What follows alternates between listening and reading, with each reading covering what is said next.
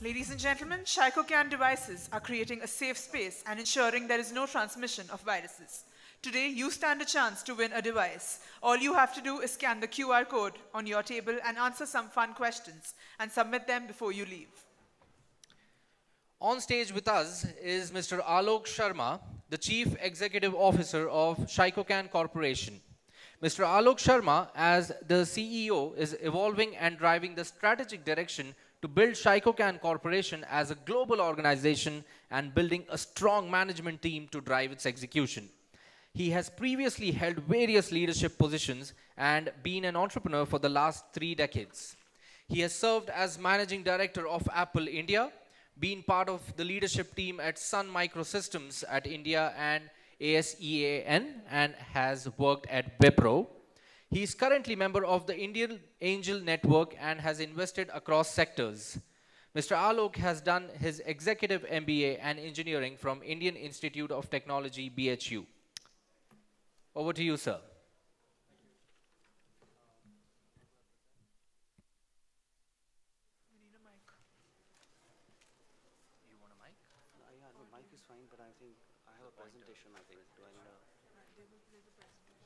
Can we have the presentation on the screen, please? And also a mic for the gentleman.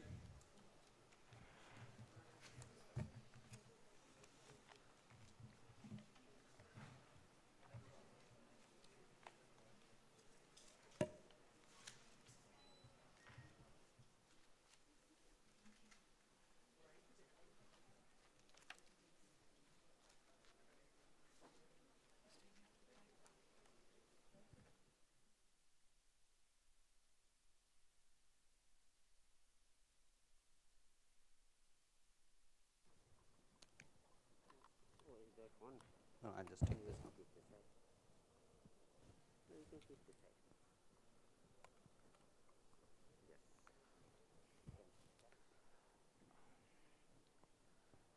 Am I audible? Okay. Thank you for giving us an opportunity to present today. I think we've all been hit by COVID recently. But COVID is only showing us that the viral problem has to be looked at. Now, if you look at children, already have adenovirus or flus constantly, and they miss a lot of education. They carry that to home, the parents get it, the teachers may get it. So there's obviously flu. We've had many pandemics, especially in the last 20 years, in the last 2 decades. We had SARS, which is the first cousin of the SARS-CoV-2. We'd had MERS in Middle East, this thing. We had swine flu. We have had Ebola. So the thing is that if something can be done for the viral problem, then, and we are going to talk about, let's work together with schools and do something for the next 10 years for the viral problem, and we take care of SARS-CoV-2 or COVID also. Okay. Now, if you look at influenza, which now we consider as seasonal flus, started with Spanish flu in 1918. It now have around 1 billion people go through flus every year. We still lose 650,000 lives, and we consider it kind of normal. There is obviously a lot of issues related to learning and productivity loss. The overall economy loss across the globe because of this is actually $1 trillion every year. Now we look at 650 million deaths. So all this is happening.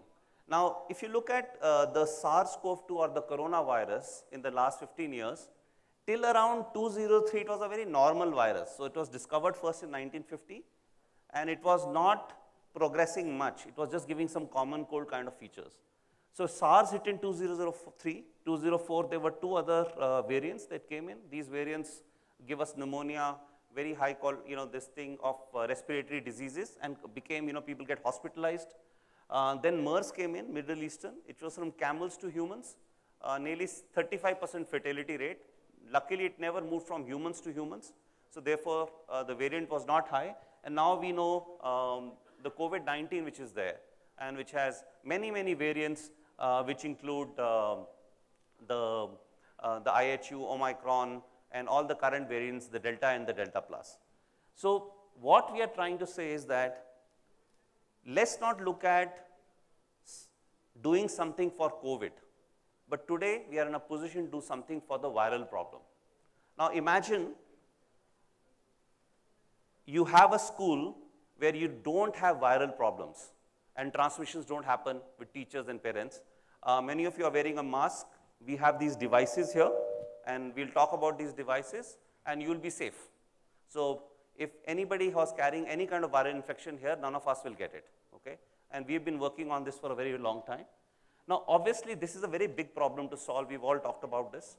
The children, nearly 50 crore in India, but 168 million people, children globally are disrupted.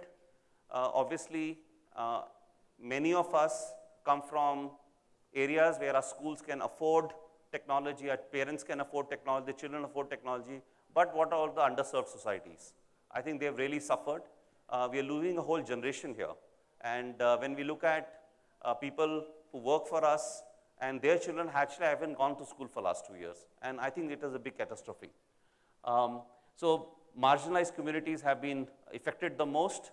An entire generation is getting affected because of COVID. Now, there is already a talk which Bill Gates has said that the next COVID, the pandemic will be 10 times worse. Now, the preparation for pandemic is much better, or virus is much better than actually responding to it later. And we'll talk about it. So we all know the problem statement. You guys know it better. It was being talked about. So I'll try to come to what can be done about it. Okay. We are unprepared to handle as COVID new variants will continue to come in and see. So what happens is that vaccines have been given to teachers. Now some vaccines may have been given to, may be given to students too, but vaccine is necessary but not sufficient. It has stopped hospitalizations, it has brought down hospitalizations, it has brought down deaths, but it has not brought down the spread of COVID. As new variants are coming in, and obviously you take the corona vaccine, you still have influenza, you have other things. How many vaccines can you take in a year? Okay. So vaccine is important, but not sufficient. So what we need is, we need a concept of individual safety, which could be the vaccine, the mask, the distancing, and we need to bring in the concept of mass safety. And this mass safety is possible through technology. Okay? What it really means is that a space where this is kept, transmission of the virus cannot happen, where it is installed. So I'll tell you the story about this. The scientist is a very good friend of mine. He belongs to Bangalore, Dr. Raja Vijay Kumar. And he's done many, many breakthrough inventions and discoveries. So one of the things he discovered was, maybe a decade back, was that near the equator, the transmission of these viral infections is very low. It has nothing to do with COVID. Even in COVID, it is proven now. It was proven in influenza too. So near the equator, this is very low. Okay. So he looked at figuring out what is happening. So he realized that when so many photons from which is sunlight comes in, which is visible, but sun also gives a lot of invisible energy spectrums. When it comes there, there are some frequencies that are available in the equator which are not available anywhere else. So he felt that if that can be created, maybe it can solve a problem. And he looked at it solving multiple problems. On the second side, what he did was, he looked at a lot of, we were actually the country which had the most metallurgy prowess. We were known for our metallurgy. At one time in the world, which is documented, we were 33% of the global economy, and lot was to do with metallurgy. Now what he looked at, there were certain processes of building elements. For example, so he built a superalloy. So he wrote the first patent in 2010 called photon mediated electron emission. He actually built the superalloy by 2016, okay? And he had started doing work on it 4 or 5 years before he wrote the patent. In 2017, in his staff of around 100 people, 80, 90 people got flu that year. And he got really upset. He said, I can fix it. So he actually built the first Shycocan and installed all his campus in January of 2018. And we used to go there and he used to say, this machine, now the flu will not come in my campus. And when COVID happened, he said, this problem can solve it. And then it struck me that, how is that possible? Such an unbelievable technology, why is it here? So actually I went back the next day because we had a couple of hours meeting on some other thing. And I said, I don't have time right now, I want to come tomorrow. And we spent a lot of time together and it seemed unbelievable. So we had to actually get it tested, our hypothesis tested. So we shipped out the devices and had to find labs all over the globe who could test this device, okay? Today, this device has been tested. I'll talk to you about a little bit of testing. And we have now shipped these devices in around 20 countries. And we have installations across the globe. And the good thing is, of the nearly 30,000 devices that are installed, there is not even a single person who has come and complained and said, we had this, we still got transmission.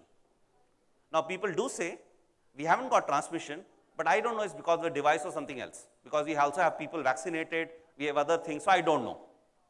Some people say, I know it works because we were in this meeting, and in this meeting there was a COVID positive person. We spent a few hours, and he tested positive in the next 10, 12 hours, and I know that his transmission didn't happen because Shycocan was there. And those are the people who are rolling it out.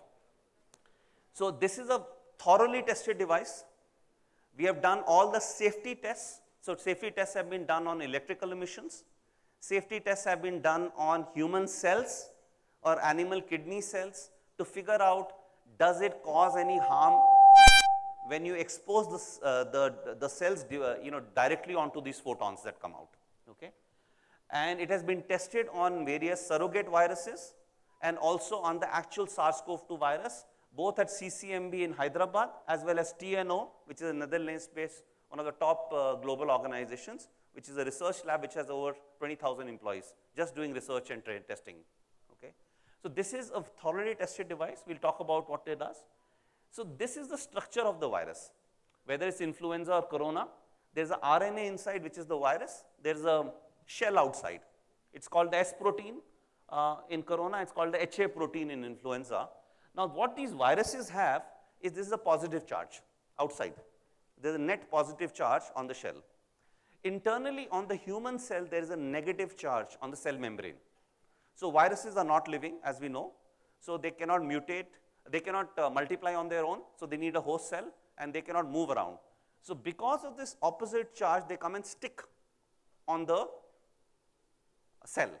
Because they stick on the cell, they infect the cell, and they start multiplying. So what we do is, we send out a very safe spectrum of invisible light, which is fully safe. It basically, for example, these Shycocans are, now even if I'm speaking, any particles that are coming from my mouth, even viral particles, it will strike there, and or it will strike the tables, chairs where we are sitting, our hair, our clothes, and it will create a momentary electron. Now this is just a change of energy, okay? It's not a charge that is getting created. We are not throwing electrons everywhere, but it is enough for the virus to get disabled. So the charge on the virus gets disabled. Now, once the charge is disabled, it's just a piece of protein, it cannot infect the human body. We are not really destroying the virus, we are making it non-infective. We are disabling it. And that's why we've chosen a word called attenuation. Now, what it does is just a plug-and-play device. It just takes 40 watts of electricity, doesn't require any consumables, no major AMCs. Once you just install it, next 5 to 10 years, except for some electrical problem that can happen, we can repair it, it just works. And in that environment, The teachers can remove their mask, work with the children, children can play. And imagine putting the mask. So one of the issues with the mask, obviously, that I don't know was not covered in the session, is that due to constant carbon dioxide, we are actually destroys the brain cells. Okay? And children are going to, if we are going to force children to work with masks, actually is going to do a big disservice to them. So this is a device that really works. Now we've installed in various countries. Now when we go to a country, they look at all kinds of safety tests we've done, all kinds of regulatory tests. So it takes us 2 months to get an approval from a single country to be able to export the first device. And 4 or 5 countries we are still working on. But can you imagine we've been able to achieve it in all of Europe, whole of US, Australia, UAE, Malaysia, each one of them is their own testing. And they looked at the device and then they've allowed us to export. So you can be rest assured that it meets all the safety standards and many governments have looked at it. And we can show you all the picture, their approval saying that it meets the standards and you can import to that country. So we've had a pretty large run. Most of the corporations are not open, so they have, some have 10, 20 devices to a few hundred devices, okay? And a couple of them have a couple of thousand devices. But we've had in Tata's, we've had it in Aditya Birla Group, we've had it in Kotak Mahindra Bank, we've had it in most of the manufacturing, because manufacturing was always on at one time. Okay, we don't have it in many schools because schools have not opened, and when they're opening, then we are talking to you. But manufacturing was one area because manufacturing could not stop. So a lot of people in manufacturing, which is all the tire guys, some of the Tata companies in manufacturing, some of the Murugappa group companies in manufacturing, retail has had it. So there are around already 30,000 deployments, and many of these deployments are across the globe. So we have Dubai Health Authority, we have Dubai Police, they have these centers for like Aadhaar, they have the Dubai, Abu Dhabi, UAE ID card. So the whole ID centers, all the ID centers have it there, okay? And they are doing constant, and they have had 0 transmissions there. So, and we have all these references from various customers that are available. We've also had a privilege of few schools doing it. So at least the Lawrence School and Vivek School Chandigarh have done a full deployment. Others have done a partial deployment. So we've had a couple of schools, and we have 7, 8 schools. We have had many schools in higher education. Dubai, many colleges have taken it up that we had. So this is some of the pictures from the Lawrence School, Lovedale. These are some of the pictures from Vivek School, Chandigarh. The SP Jain University in Dubai has on their campus, and we also have it in a school in Netherlands called Waterland School, which is a K-5 school there. So what we really believe is that safety from the virus is of paramount importance. You will have overall absenteeism come down. Now, when a child becomes absent for a couple of weeks, it has a hard time catching up. So you lose that part. So we're not only saving ourselves from COVID, we are doing it from other areas. Obviously, the plight of teachers is very, very difficult. I have a couple of family members who are in teaching in Delhi. One of my bhabhi teaches in a school. Now, she's had a very, very rough time.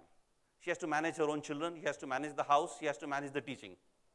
And she'll make online classes. So she says that I work more than a week than I used to work in a month. My day starts at 5, 6 in the morning, and I can't sleep before 11. And she had to continuously do it for a year to just keep abreast of doing it. So the plight of teachers has been really, really tough. So it benefits everyone.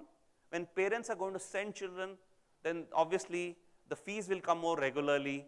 Parents are also struggling because they have to look at their jobs, they have to look at their children. I think it really benefits everyone, and we should not lose a generation. And there is no learning other than going and meeting with your friends and playing with them and learning learning so many things. It's not about the textbooks only. So we hope that we can partner with you and get safety back to children. We would not only want you to be a partner for us, just to be our customers, but work with us. Let's put up a team together. We'll want to see if any transmissions have happened. We want to make case studies with you. We want to be your partner for the next 10 years. Okay? And there's a device which is Indian. And I get asked this question all the time. how has an Indian created it? Why has it not come from outside? Okay, and we ask it all, we can't ask, have we lost any faith in ourselves? That we can't build something which is cutting edge? And I really think there's a device, we have it in our offices, and we've never stopped working. We've never shut down. We've never worn a mask in our office. We've had zero transmission rate. We've had employees who've got COVID because their family member got it. Some people come by metro. But even when they had come, they would not do it. During Omicron, many of us have faced one with this thing of ours, or our HR lady's spouse had it, and she actually said, I believe in the device, took care of in the room where the Shycocan was there, and she never got it. So there are many, many hundreds of stories like that. We have, and you can talk to our customers who have installed it for a year, and they will vouch for it. So thank you very much. I'll be happy to take any questions if there are any.